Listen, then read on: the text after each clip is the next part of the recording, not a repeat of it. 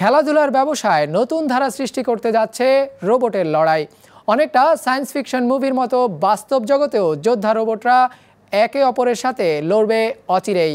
এরই মধ্যে সেই মেগাবট নির্মাণে লাখ লাখ ডলার বিনিয়োগ শুরু করেছে জাপান, চীন আর মার্কিন যুক্তরাষ্ট্রের 3টি প্রতিষ্ঠান।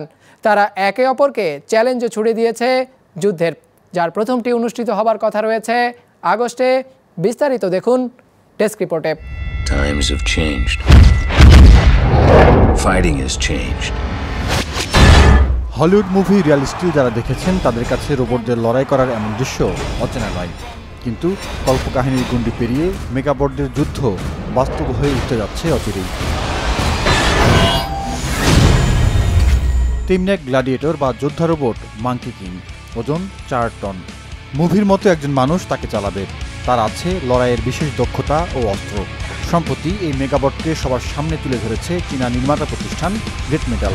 এটি তৈরিতে খরচ হয়েছে প্রতিষ্ঠানের ভাষায় কয়েক মিলিয়ন ডলার। তারা বলছে মাঙ্কি কিংকে যুদ্ধের জন্য পুরোপুরি তৈরি করতে আরও সময় লাগবে।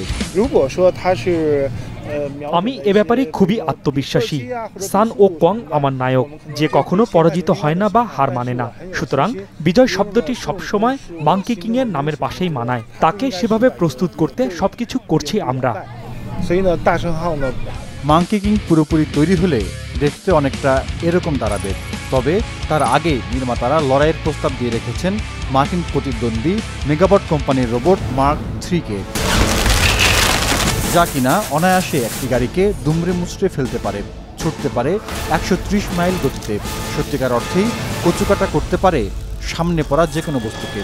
$6 মিলিয়ন খরচে তৈরি 6 টন ওজনের এই মেগাবট এখন তৈরি যে কোনো যুদ্ধের জন্য। We're excited to be challenged by the Chinese team. The Monkey King robot looks beautiful and amazing.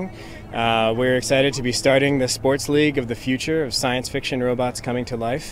Once the duel with the Japanese team, Sotobashi Heavy Industries, is settled, we'll be working out how this sport of the future is going to work, and we'll be talking to this Chinese team to figure out what's next.